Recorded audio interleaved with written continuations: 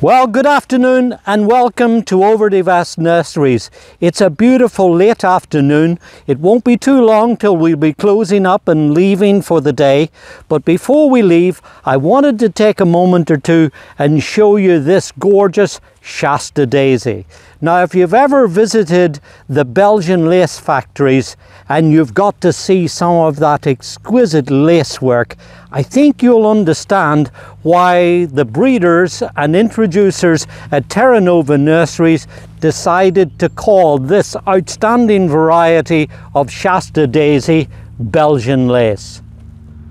For as soon as you get a chance to look at these big 3 to 4 inch wide flowers that have these frilly petals with a bright yellow center, I think you can begin to understand the exquisite nature of this little flowering compact form of Shasta Daisy. I said little. This only grows about 10, at most 12 inches high, and it's very free flowering too. Look how it's pushing these buds up here from the center of the crown, so that when these flowers begin to go over and you deadhead them, that is, take them off, these new buds then will push up through and continue the color period right through the rest of the summer.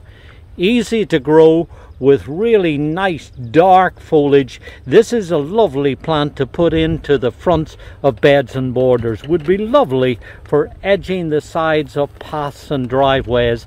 And if you're looking for something to make a very colourful, fresh looking addition to your container plantings too, well, guess what? You could take one of these pots and just drop it into a pot and you will immediately have a bright, refreshing, very colourful display. The big thing about Shasta Daisies is that they're really very easy to grow.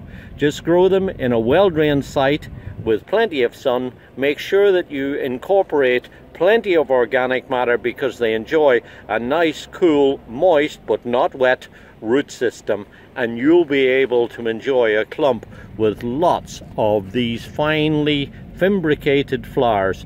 And of course, because the Shasta Daisies roughly belong to the daisy chrysanthemum family, you'll find that these make really nice cut flowers too.